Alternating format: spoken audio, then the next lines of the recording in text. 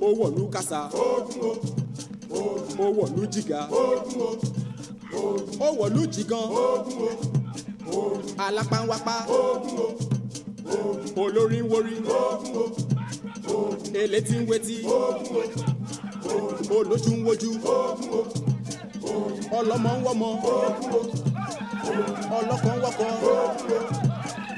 Aláya ń wáya, Ọlọ́kọ ò rọ́kọ mọ́, Aláya ò ráya mọ́, Ọlọ́mọ ò rọ́mọ mọ́, wọ́n wá ń súré tètè, wọ́n wá ń súré tètè, ìlú rọ́ gìrìgìrì, ìlú rọ́ gìrìgìrì, ó wá di ríboríbo, ìlú wá di ríboríbo,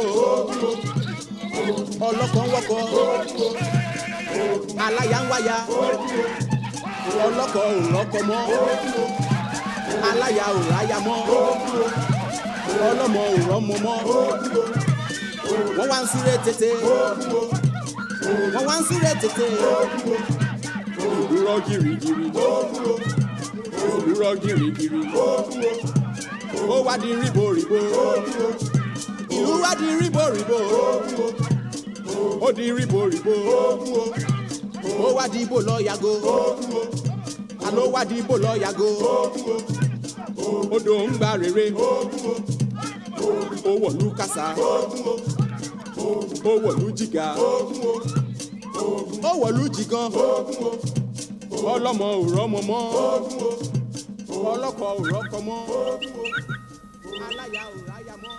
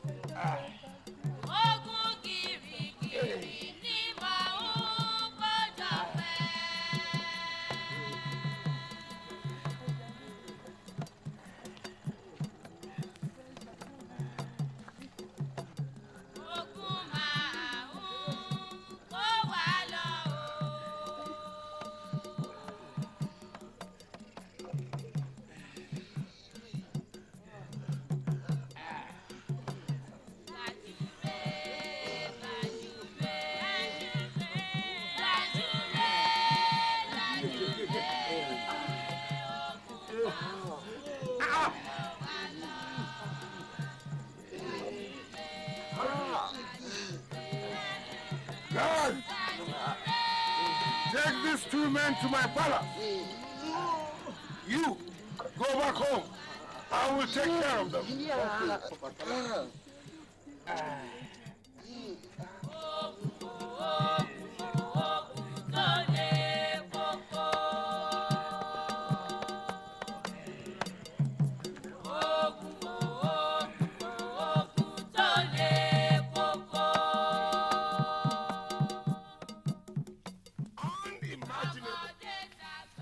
Where will it be sent? You are welcome. You are welcome.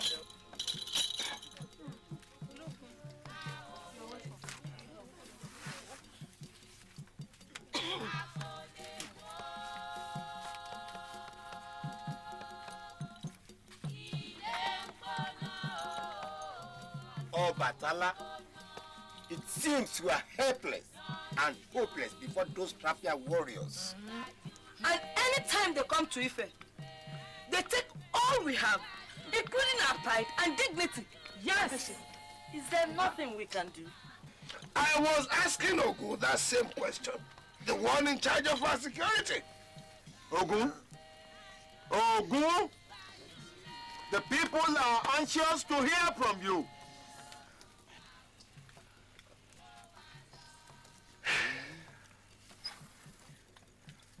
What do I say? Ha! Hey. Ogun, are you saying there is nothing you can do to protect us against the raping and abduction of our women? And stealing of our farm produce? Eh? Ogun? What of our animals? Eh? They took away our goat I bought only yesterday. Kasa, if only I was told that they were coming, I would have... Laroye, one does not chase rats when his house is on fire. Obatala, something must be done. Yes, Obalufo, something must be done. Exactly. Something has to be done. Yes, something has to be done. But what?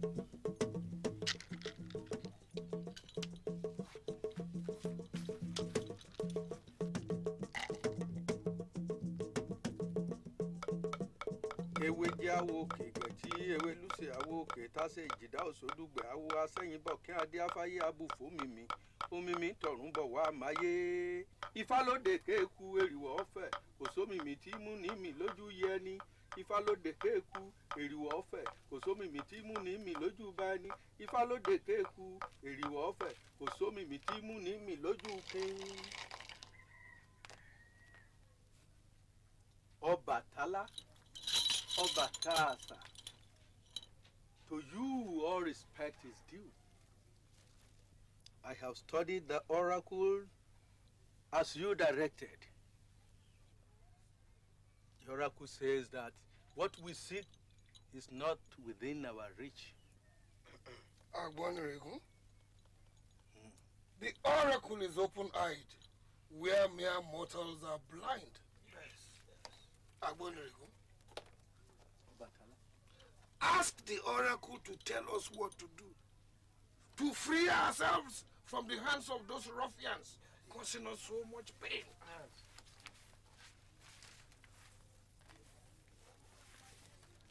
Ask the oracle.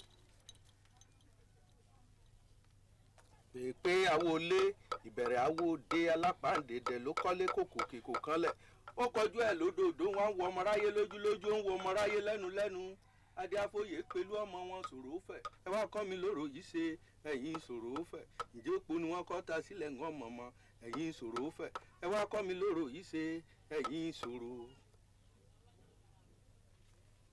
The oracle says that behind every darkness there is light.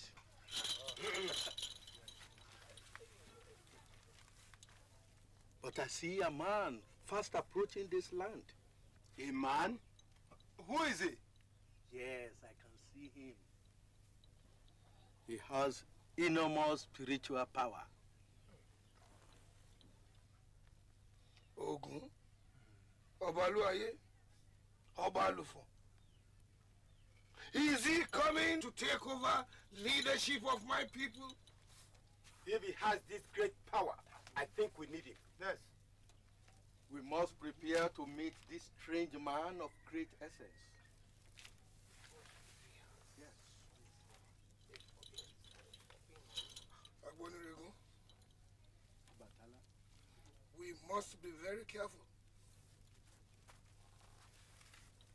One must not, because he's hungry, rush a hot plate of yam pottage, knowing it is his mouth and gullet that will suffer later.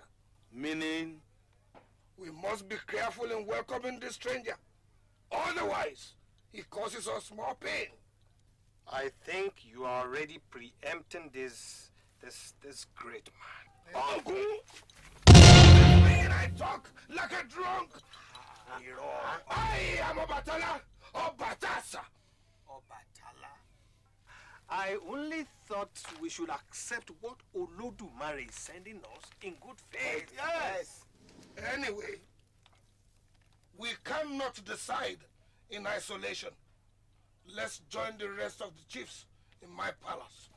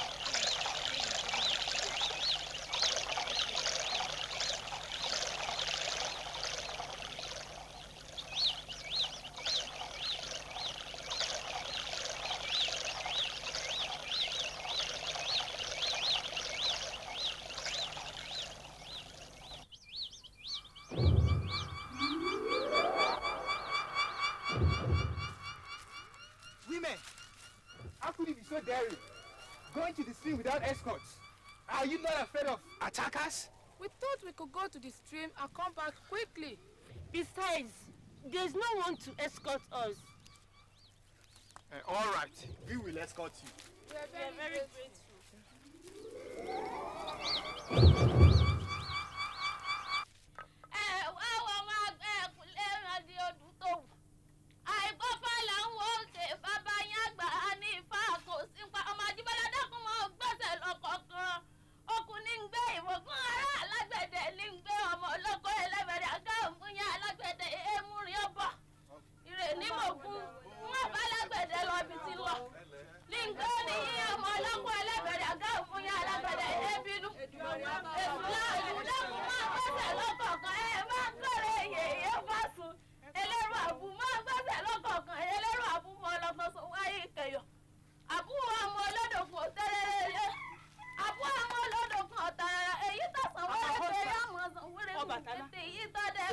To be happy about this strange man they are expecting. I'm not happy to. Because it seems as if he's coming to take over rulership of our people. Maybe he's also coming to turn our system upside down. If he does, we'll resist him with Ife warriors. Ife warriors? We resist him with Ife warriors. Your Ife warriors were not able to resist the Rafia warriors. Remember? If this stranger is as great as they say, maybe he will help our people against these Rafia warriors. Abi? Yes. In that case, we have no choice than to welcome him with pounded yam and egusi soup. Abi, you go inside and finish your cooking. All I'm saying is that we should be cautious in welcoming the stranger. We have to decide if we want him in our midst or not. But we need his spiritual power. Yeah. We have our God's and oracle. I think I will not support us welcoming the stranger. Obatala? Yes. Obatasa. Remember what the oracle said. After darkness comes light. Yes.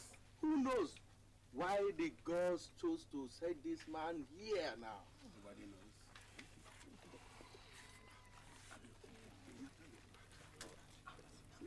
My respect. My question is this. Is this man going to be born into our families?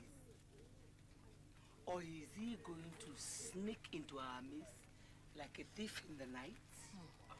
On that, the oracle did not say. Ogo, the security of our land is in your hands. What do you say?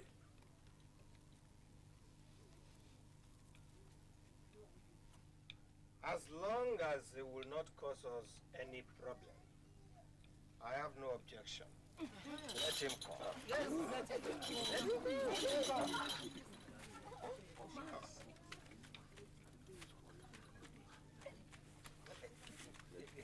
We, the women, say, if he is going to soothe our wounds, let him come. Let him come. And our waters are useless if we cannot fish or drink from them. Yes. If by his coming, our women can go to the stream without fear of attacks, let him come. Let him come. We have no objection. If by his coming, we can sleep with our 2 eyes closed, then let him come. Let him come. Oh, Batala.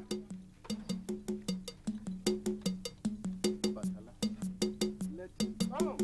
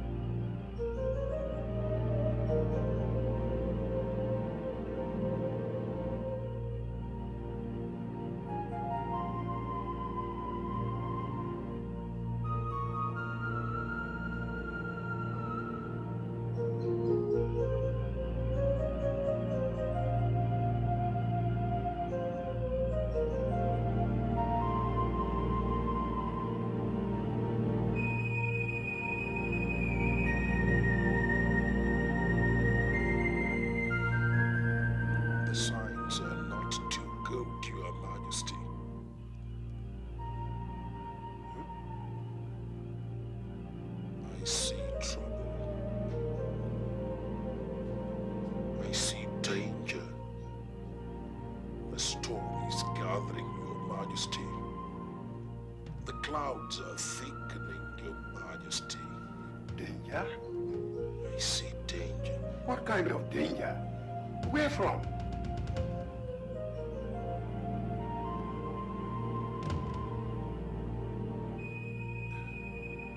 The signs are not too clear, Your Majesty.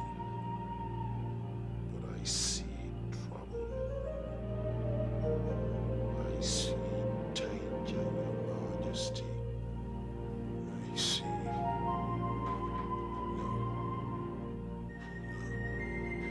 No.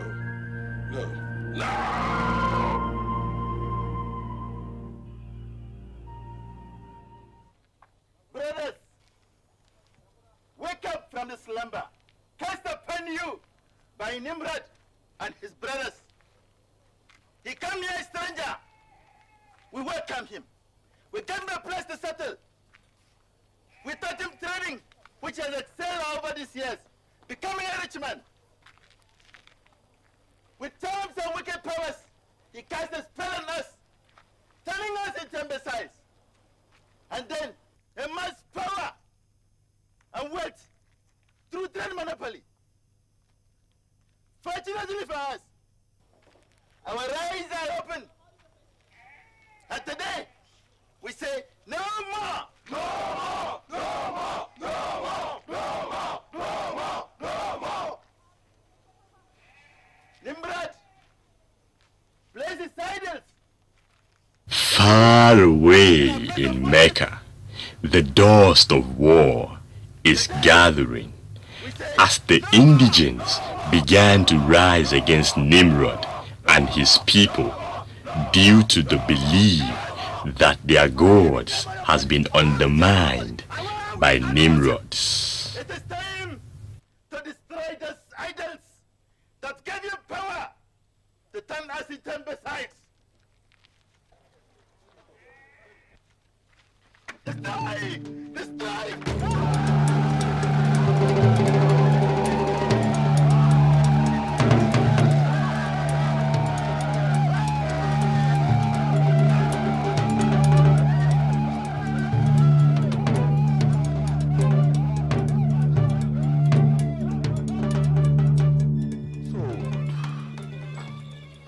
you sell these things?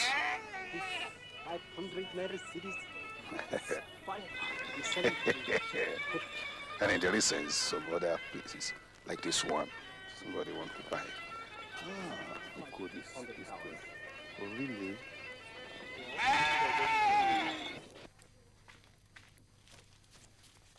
I have an important message for His Royal Highness. It's very important, and I must see him. Wait.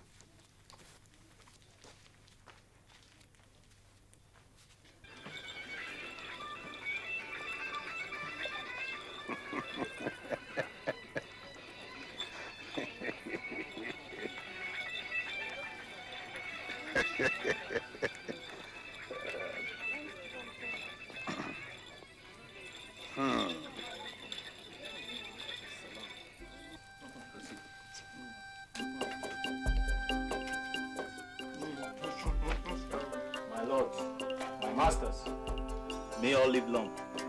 There's a man at the door. He said he has an urgent message to His Highness. He says the message is urgent? Most urgent, my master. Let him come in. Yes, my lord.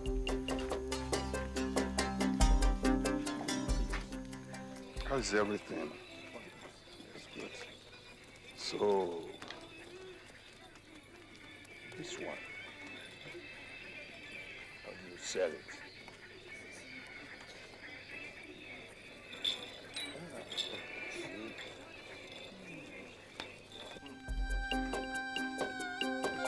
My lord and masters, trouble, danger. Spit it out, what is it? The protesters are marching towards the palace. Towards the palace? Yes. They're coming to get everyone here. Why? What for? They're almost at the corner. At the corner here? Yes. Then get the guards to surround the palace.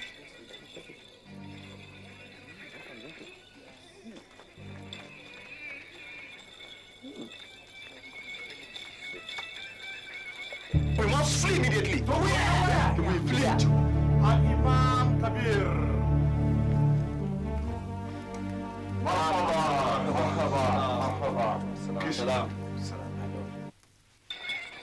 Al-Farouk is mobilizing the youth against your father now. Why? Why should he do that? I don't know, but I suggest we move right away to the palace before it is too late. Where do you say the protesters are? They're almost at the corner, Your Highness. Where is my son, Edward? He's at the bazaar. Someone has gone to notify him, Your Highness.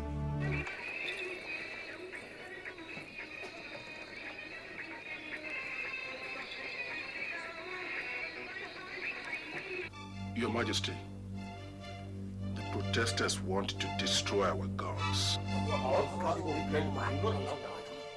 must protect our gods. Yes, we must protect them. That's true.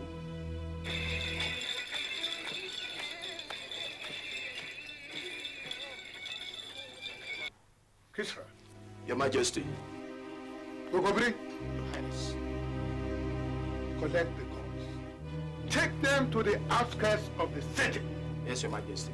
Gogobri. You. Your Majesty. You. Your Majesty. Get all the women and children to a safe place. Come on.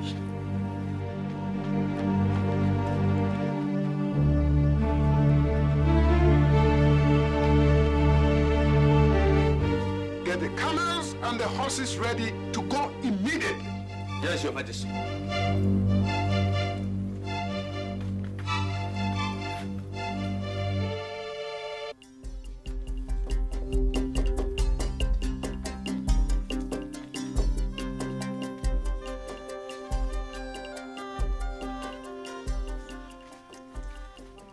You, go and get the horses ready.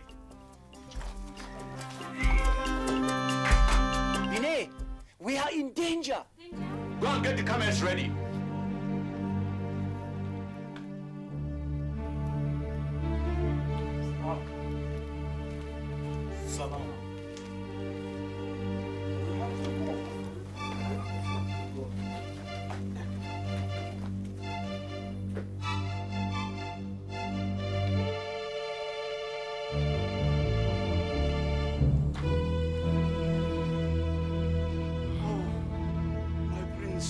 Oduduwa. Is it true? Is it true that these people are attacking us? It is true. Where is my father? Your father is in the inner chamber.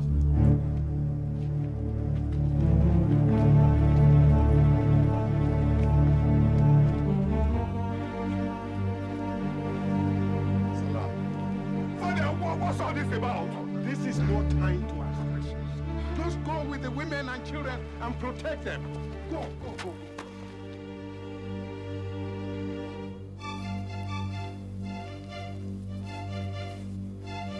What about you? You must go with us. I am protected. You go with the children and women and protect them. Father!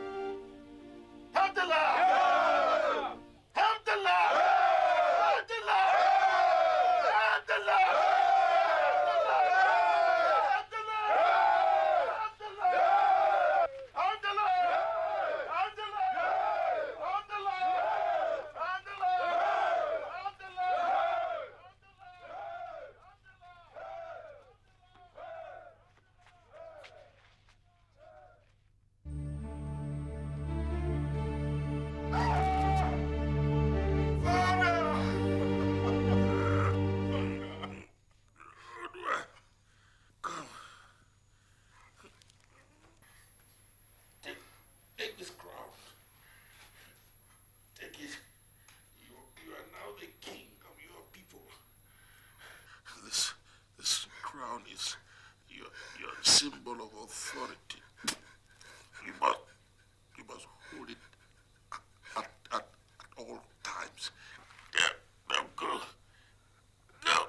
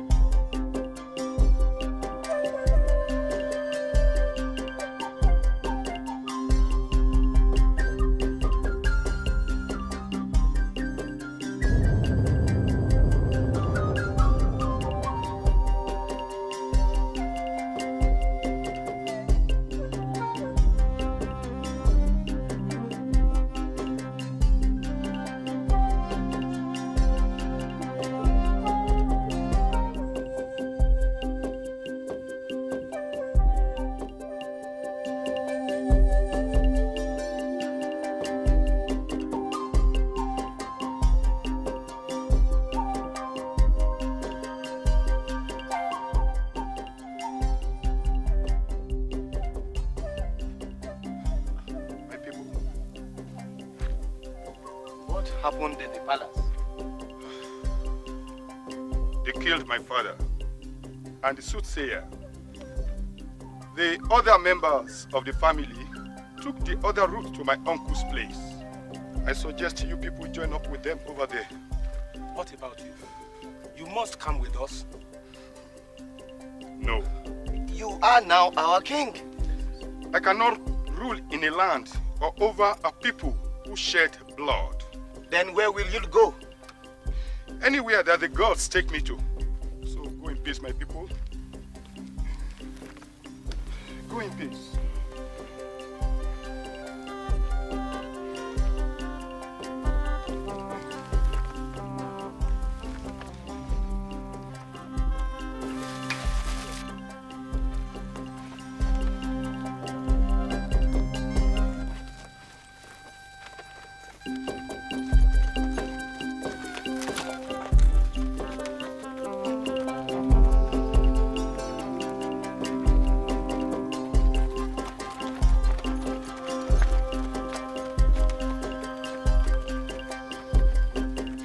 Wherever it places the wind, there it directs the desert particles.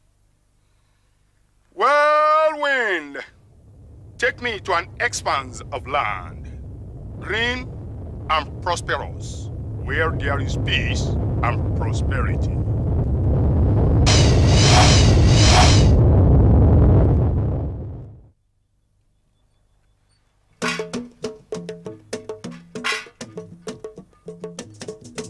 Olódùmarè, Olódùmarè, Olódùmarè, oh. Olódùmarè, you sent me down here to control your people, to rule over the world. But today the world is full of problems.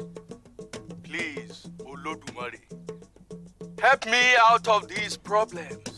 Katambari wọ́n fi faheri alali banda gbàkan tí ọ̀gbọ́n kàdàmfíà wọ́n ń fọ arangali lékeleke alálùfà ẹyẹ bó bá ti jẹ́ awẹ́wọ́ tẹ́ni awẹ́sẹ̀ tẹ́ni àní ká tẹ̀ mọ́lẹ̀ mọ́ yàn ká tẹ̀ mọ́lẹ̀ kókó háúháú lórí ògùnbẹ̀rẹ̀ lórí òróǹbó ibẹ̀ ni wọ́n gbé ń kéwé eléwu yanpanyanpan dífá fún Ọ̀rúnmìlà bàbá ń lọ gbàdúrà ìkúbọrùn lọ́wọ́ Olódùmarè àti wá gbàdúrà ìkúbọrùn wá kú mọ́ àwa dẹ̀wé agídí mọ́ gbárí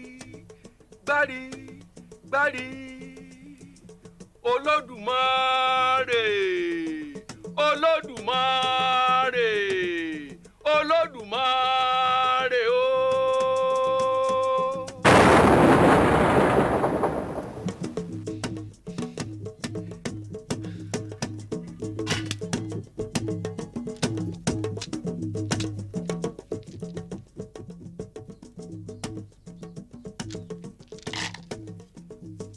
Ìhèrè là jẹja atòkùntọ̀sà wá jẹrí ẹrin lá ìgbàdúdú tẹ̀rín àìṣe ẹ̀kẹ̀tẹ̀ tẹ́fọ̀n elúkélú ìtóbàmí okùnkókùn ìtókùn yémi ìdèrègbé làápolókun lómi ìdè.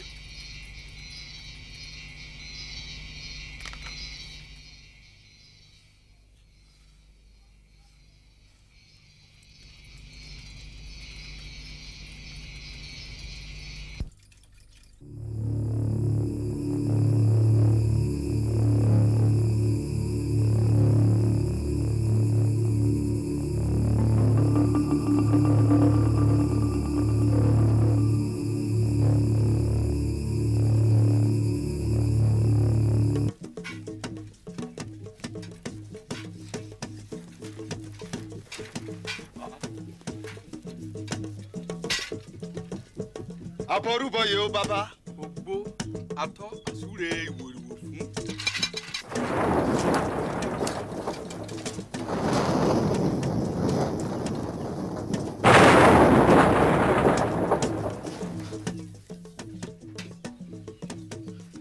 Let's go. Egbe.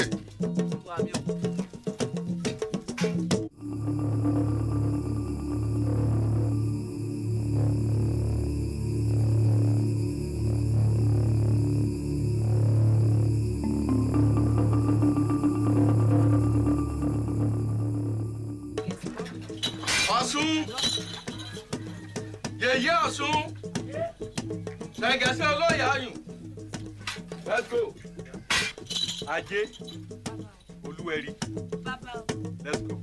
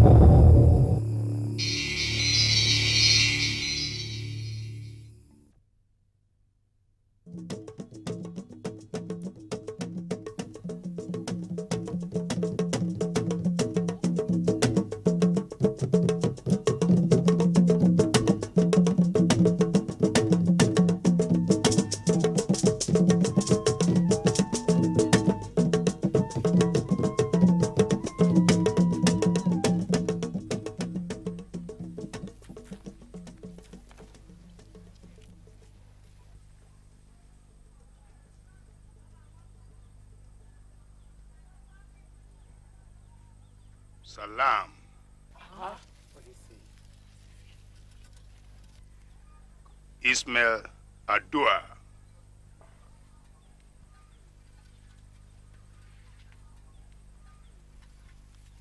Èmi ni Àgbọnnìrègún.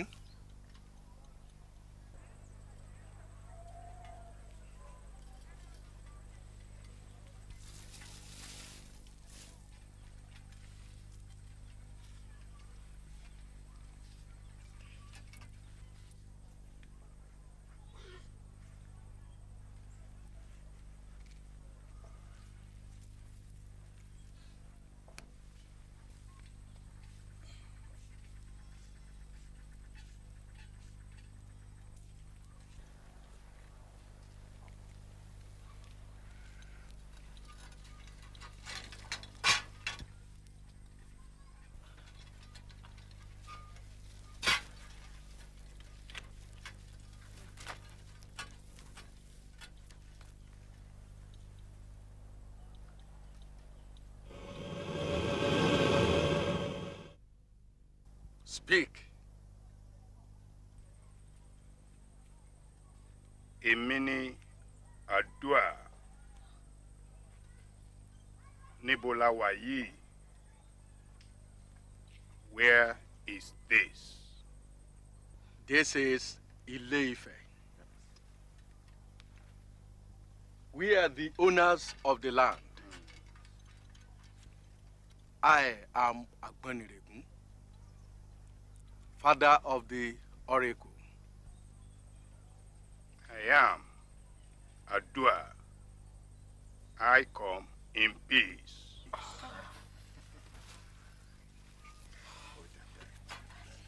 That is Obatala, the leader of our community. And that is Ogun. He is in charge of security.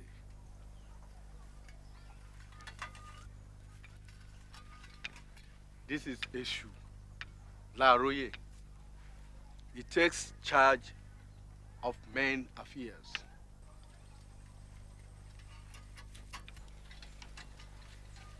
These are the leaders of our women folk. And Oluweri, she makes sure we do not lack water.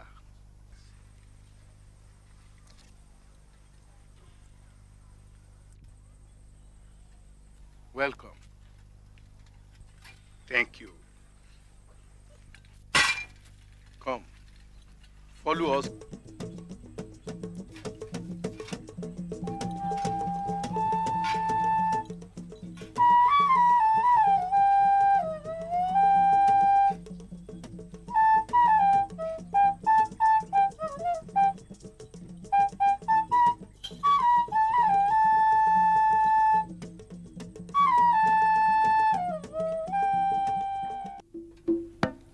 Àbọ̀rúbọyè bàbá o, ògbó, àtọ́, àsúre ìwòrìwò fún.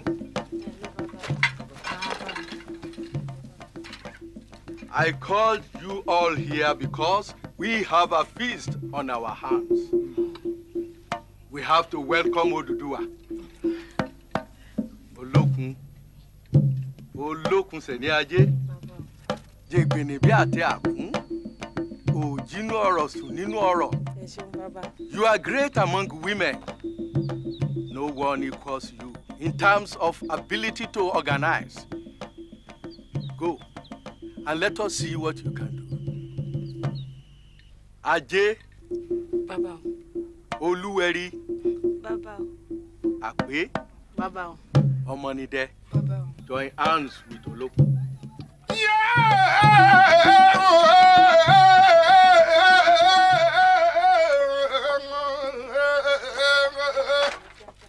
Àwa ti lálejò tuntun nífẹ̀ẹ́ ta wá. A máa ń bẹ lálàáfíà ara ó káàbọ̀. Sílé wa nífẹ̀ẹ́ ta wá. Fún tẹ́ni ọmọ yẹn nífẹ̀ẹ́. Wọ́n ẹ dúró. Tó kí wọ́n nífẹ̀ẹ́ bàbá tiwa. Wọ́n ẹ bẹ̀rẹ̀ ká kí wọ́n nífẹ̀ẹ́ òye.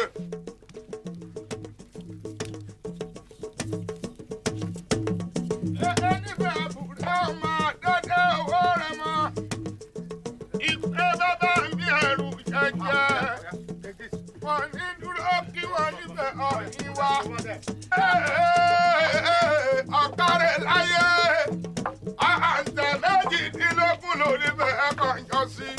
Wọ́n kẹsàn-án.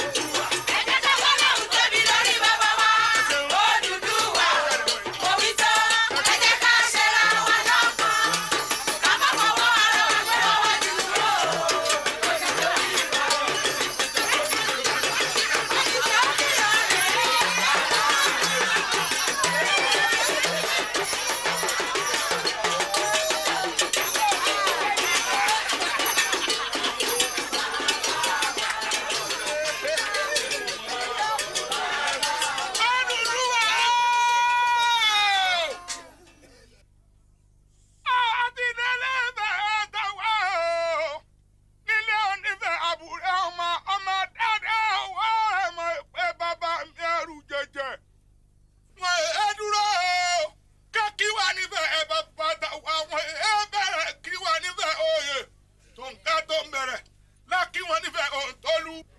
Tẹ́ bá kí wa nífẹ̀ẹ́ tán bàbá búbú ẹ̀bọ ni wọ́n mọ́lúwa rẹ̀ ṣe. A máa fi tílà ṣẹ́kẹ́tẹ́ tí mẹ́lọ́tù bẹ̀. Iná ní kúbẹ̀ tọ̀ sọ́tò ìbẹ̀ntẹ́ tọmọ ti gbé kàwé ẹ̀ yọ. Ọmọ lọ́dọ̀ kan ò tẹ́rẹ́rẹ́ ni wá o. Àwa lọmọ lọ́dọ̀ kan ò tààrà. Àbọ̀. Ó ní bẹ́ẹ̀ ni o, ẹ̀yin ọmọ àgbọn nìrègún. Ifá ní ọ̀yẹ̀ hín. Ọ̀yẹ̀ ọ̀hún. Adífá fún ọlọ́yẹ̀ gèlè. Ọlọ́yẹ̀ gèlè ọmọ orí rere tí rú bí ọ̀sẹ̀.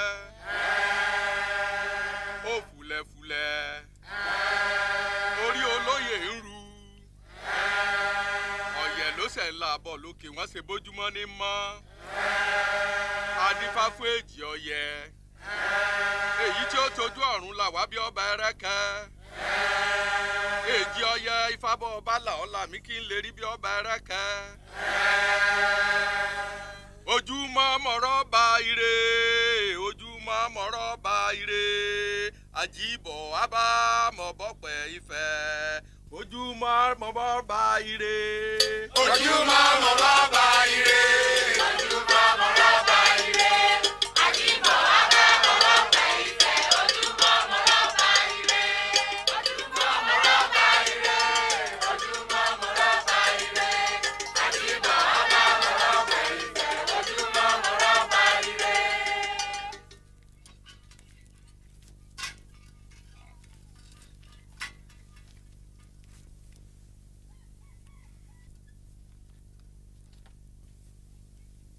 Oòduà, we welcome you to our land, Ile-Ife.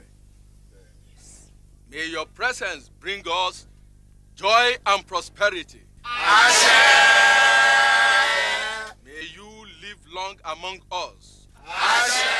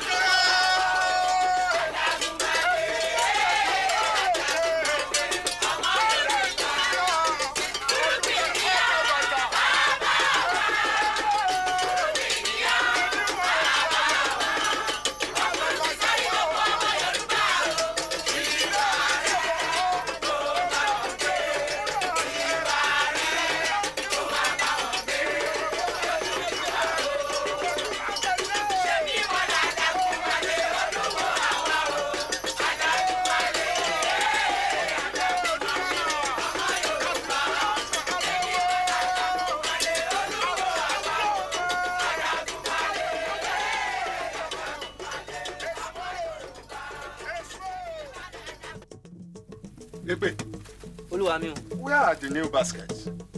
Our son has gone to bring them. Where is he? He's Our son? Oluwamio.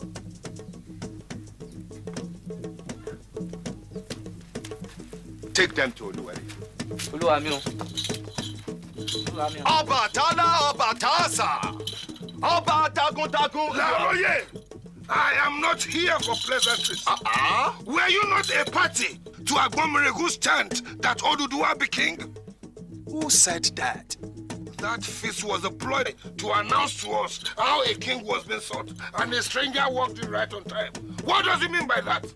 A stranger to rule over us? Oduduwa is God sent. From what the oracle says, he is just what we need.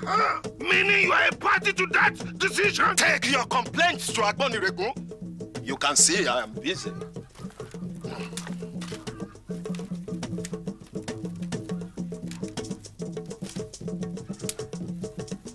Larry, come. Laroye, come. Let us have a heart-to-heart talk.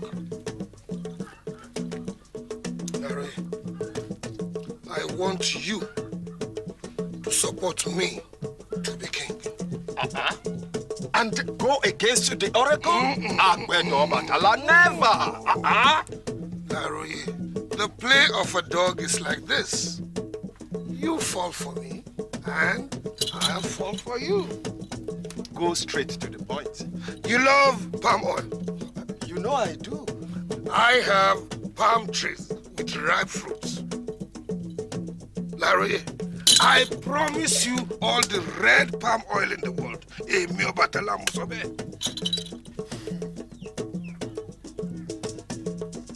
Take your complaints to Agbonire. I'm busy.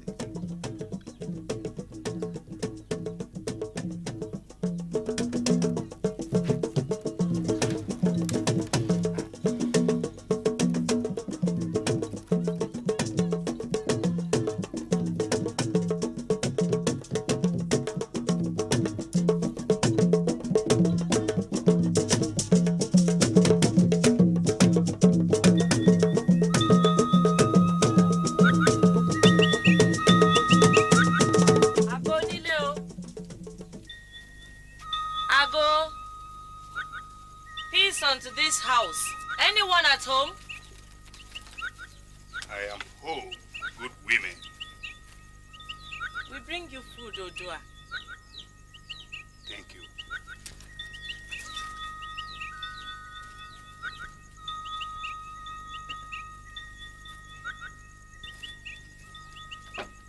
Olokun. Indeed, you stand out among women. I am pleased.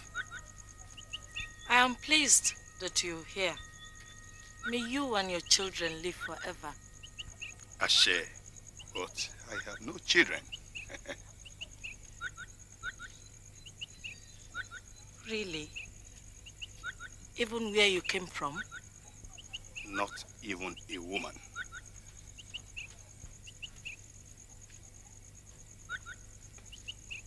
Then I'll be glad to help make you comfortable and happy here. Thank you. And you are beautiful. Thank you.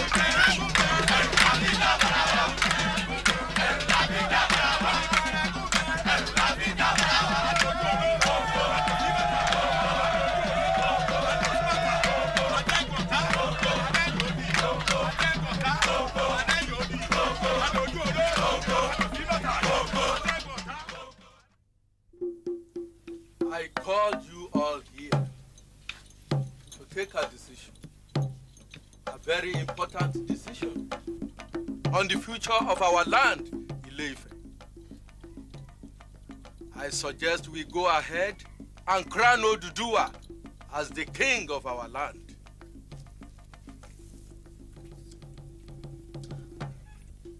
Is that the plot?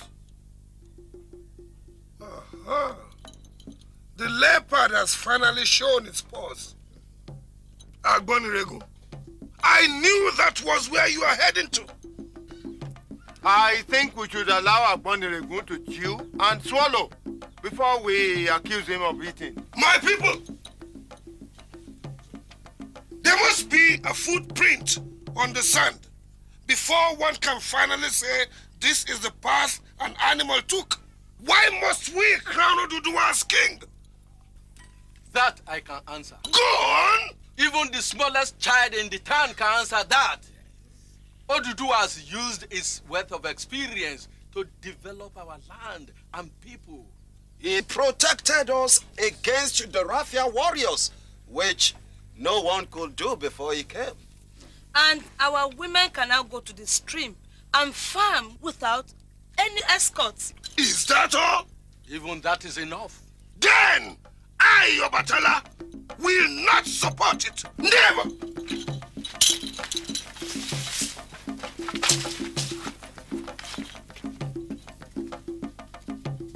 My people, I think we should go ahead and crown ODUDUWA as our king.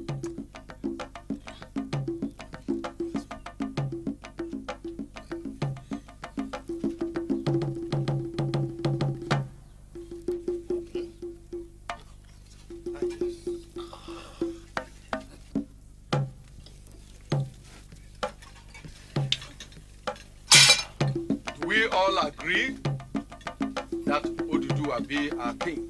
Yes! I agree! Yes!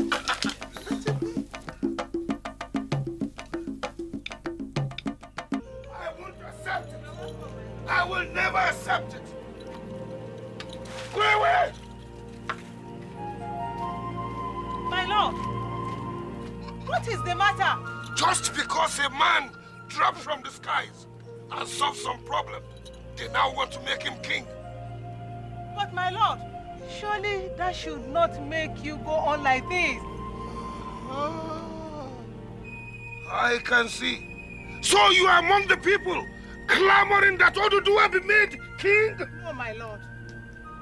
How will I be with them? I'm with you all the way. I was made to be with you. Obatala, Obatasa, Obataguntagun, Lode Iwere. Please, my lord. Please. Shako. Yes, my lord. Stand up. Thank you, my lord. You put water to my wounds. But see what they're doing. It is not them. It is the oracle. If the oracle says it, then we must accept it. Because the oracle knows best.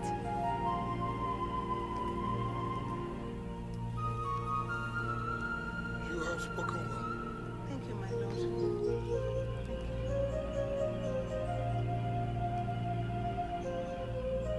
I will accept it. But I will always remember that I, Obatala, should have been made king.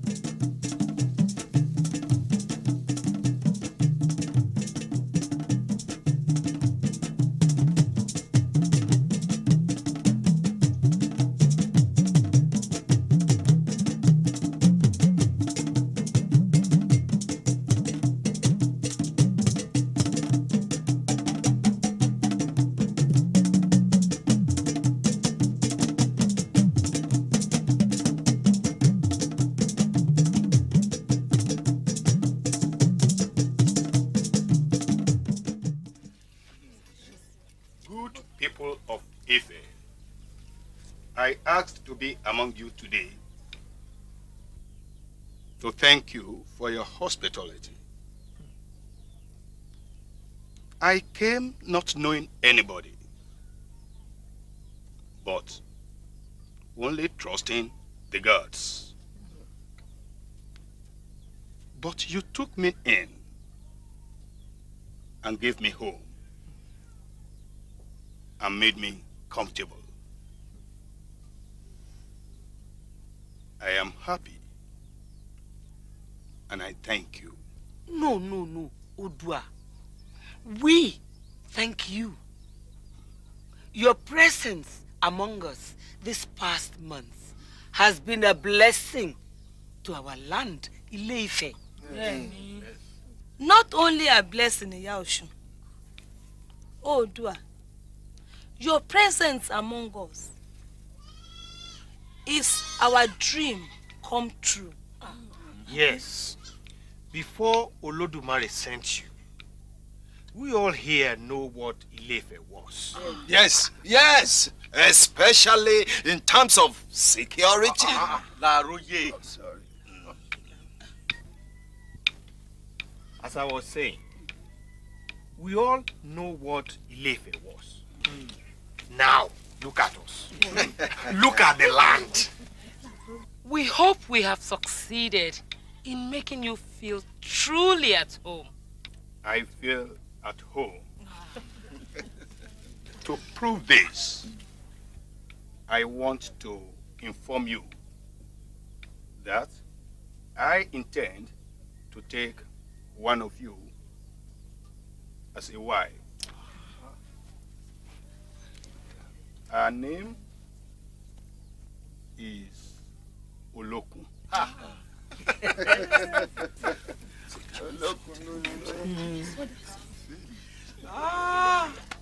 ODUDUWA. Our people say that when two palm trees are friendly, their palm fronds rub together. Oh, yes.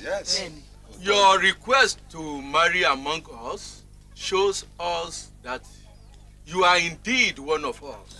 Yes.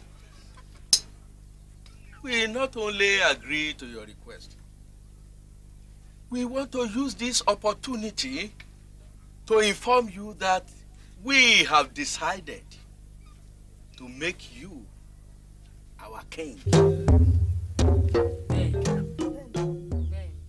We want the crown which you brought with you to be made a symbol of our power and authority.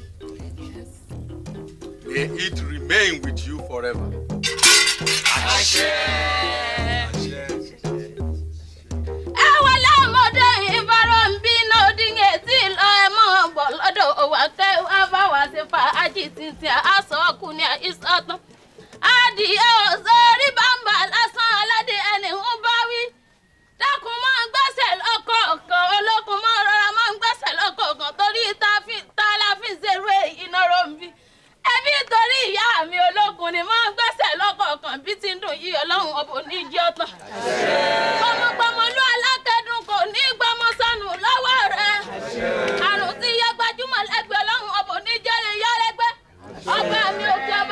ìsàlẹ̀ oníjẹ́lẹ̀ bàbá rẹ̀ ó dàrú mọ́ lórí. Ayé òní ṣe sí ọ̀sọ́rọ̀ rẹ̀ ó tún ní bọ́ olóyún ànírọ̀rùn. Àwọn oníṣẹ́ náà wọ́n bò ní jẹ́ tán. Lọ́sọ̀ọ̀sẹ̀ láyé kọ́wé yàrá wẹ̀rẹ̀. Àṣẹ.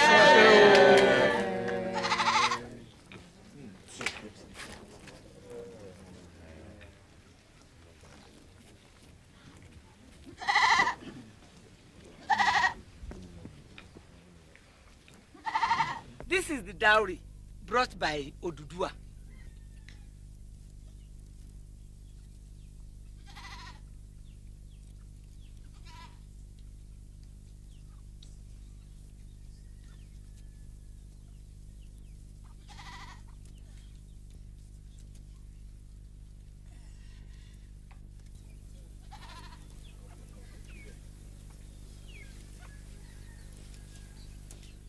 Everything is in order.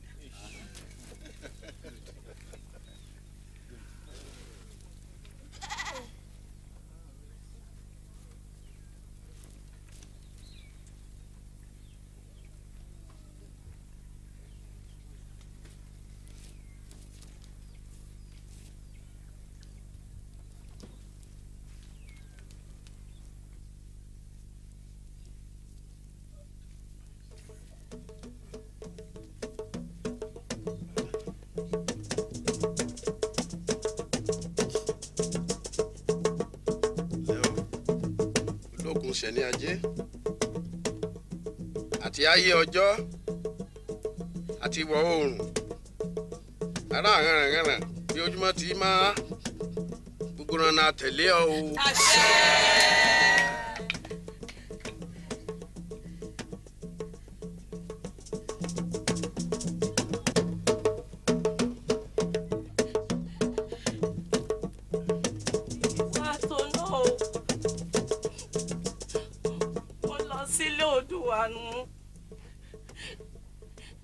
Kórí ó máa bá mi lọ. Kí wọ́n ó sì mí jìnnà. Ìwà á sì mí títí o. Kò ní padà lẹ́yìn mi o. Kí tówó tọmọ ọmọ àgbà mi gbélé ọkọ o. Kí má kú sílé Oòduà o. Kí má kàgbà kó o. May I not encounter a wicked rival who will devour my children.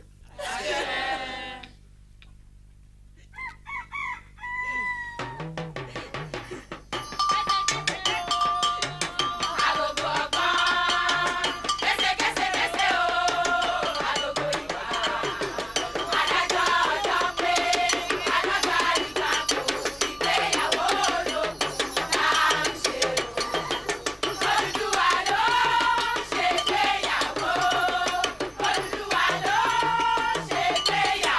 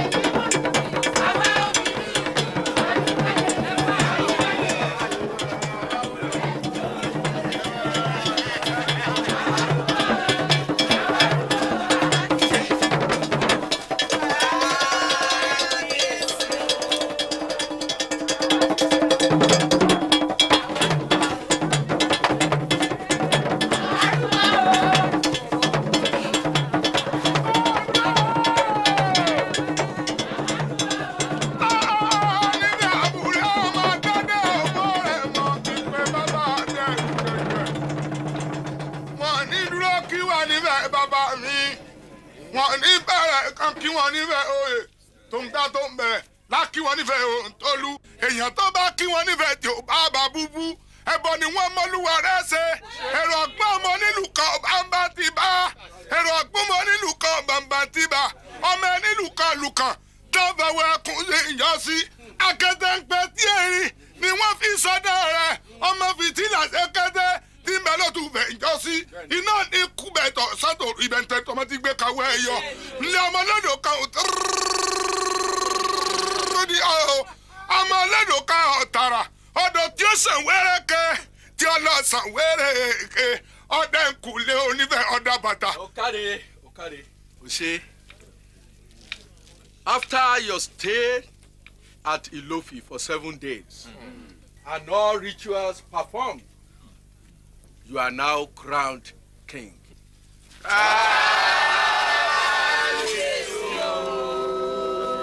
Kádé kó pẹ́ lórí. Àṣẹ. Bàtà pẹ́ lẹ́sẹ̀. Àṣẹ. Bí àṣẹ kó pẹ́ lẹ́nu o. Àṣẹ o. Wọ́n gbọ́ bí olúgbogbo tí gbọ́ láyé o. Wọ́n gbọ́ bí olúgbogbo tí gbọ́. Àṣẹ. Wọ́n gbọ́ bí àgbàkan tó fọmọ owú sódì ọ̀rùn owú yá owú dọ́kínní. Kò sí bá a ṣe lè pẹ́ láyé tó.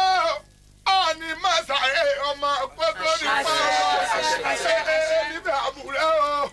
Ọmọ má bá owó rẹ̀ mọ́. Àwọn ọmọ Odùduwà àjíire ní.